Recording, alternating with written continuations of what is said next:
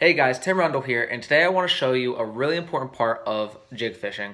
You can't fish a jig unless you have a trailer on there. So you might have gone to the store, you get yourself one of these Ike's mini flip jigs, the 1/2 ounce candy grass color by Missile Baits.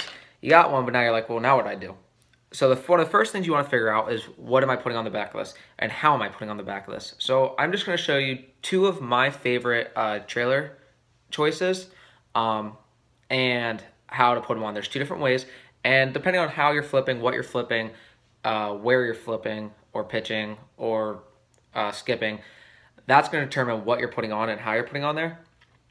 So first I'm going to show you with this, like I said, this Ike's mini flip jig, and the first way that I'm going to show you how to jig a trailer, or trailer a jig, with one of these Ultra Vibe speed crawls from Zoom.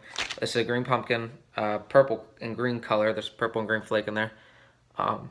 Really, really awesome. I'd probably, to be honest, if I was going to put it on here, I'd probably cut it down a little bit. But the first way I'm going to show you is simply called threading it.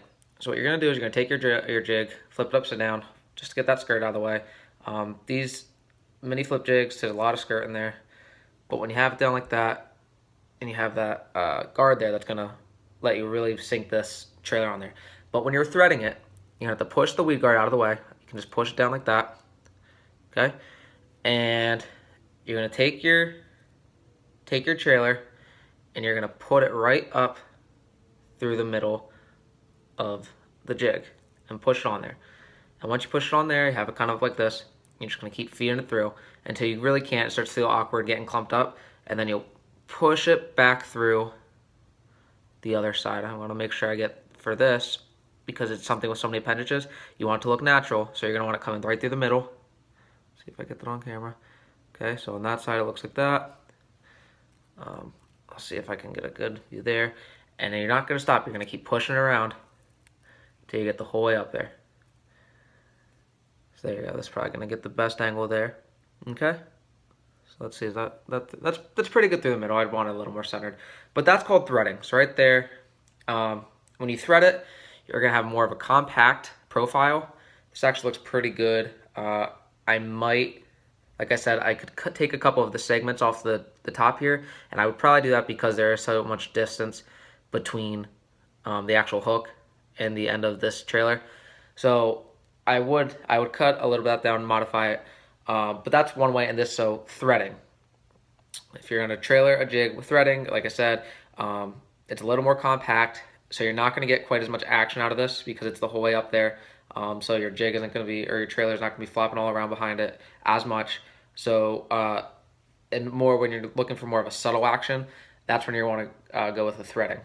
Now, on the other side of it, if you want more of a trailer that's moving all around, and you are looking to really get a lot of action out of your trailer, then you're going to do this other technique. So I'm going to show you on this black and blue TNT Baits water jig.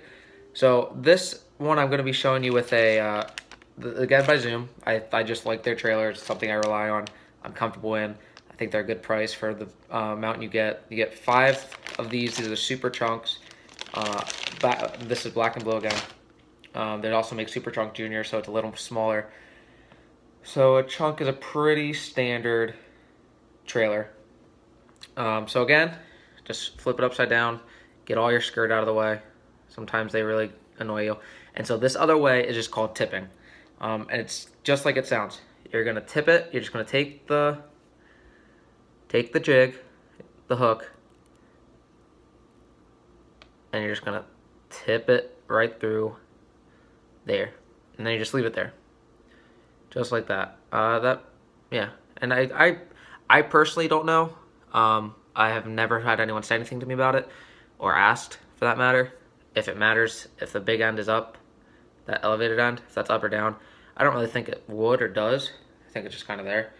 And again, this is what you're gonna do if you want a bigger profile. Look how big this is. There you go, side by side. So with this, the tipping, you're gonna get a lot bigger profile. If you're like flipping onto a bed, this is gonna really entice some bites because they don't want the female laying on that bed is not gonna want this thing getting their hair eggs. So I would definitely, pitch it up onto the bed or flip it onto the bed from a distance, and so you don't disturb them. You don't get, especially if you're sight fishing. That's when you're going to want to go with something a little bigger like that. And again, this is tipping. So you just tip it right through the nose, and you get that big presentation. And you can even see just from dangling around, those flappers are moving all over the place. So you're going to get a lot more action out of this. Like I said, you get your threading, more compact, not moving all over the place, and then you get your tipping. So it's going to be more action and a much bigger profile. So it all just depends on the situation, where you're flipping, what you're flipping, and what the fish want. That's what always determines it in our sport. What do the fish want? I always think that the tipping looks a little funnier, and I feel like I'm going to lose more trailers and get more tail grabs, and that's probably true. Versus the more compact threading, I think the threading seems to be a little more stable and durable in there, just because it's it's more hooked really into that plastic trailer. So there you go. That's what I got for you. If you have any questions, let me know in the comment section below. Subscribe to my page, like the video, recommend it to friends, family, co-workers, whatever you gotta do. Just help brother out. Look me up on Instagram at Tim Rundle Fishing, and on Twitter at Rundle Fishing, and also on Periscope. I've been doing a little more of that lately. I can guarantee you, as the weather warms up, we're gonna be hitting the Periscope on the water a lot more in the coming weeks. So that's really exciting. I cannot wait for that. The lake is officially thawed out, so should be able to get some fish, real fishing footage coming out here soon. So again, go like me all over those places. Go check out some Ardent products at ardentoutdoors.com or ardentreels.com. Either one's gonna get you there.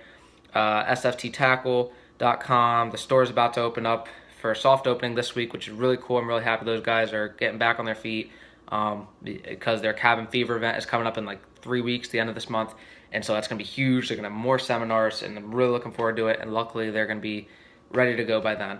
So thanks for stopping by. Tight lines, get on the water, and let me know what you think. Thank you.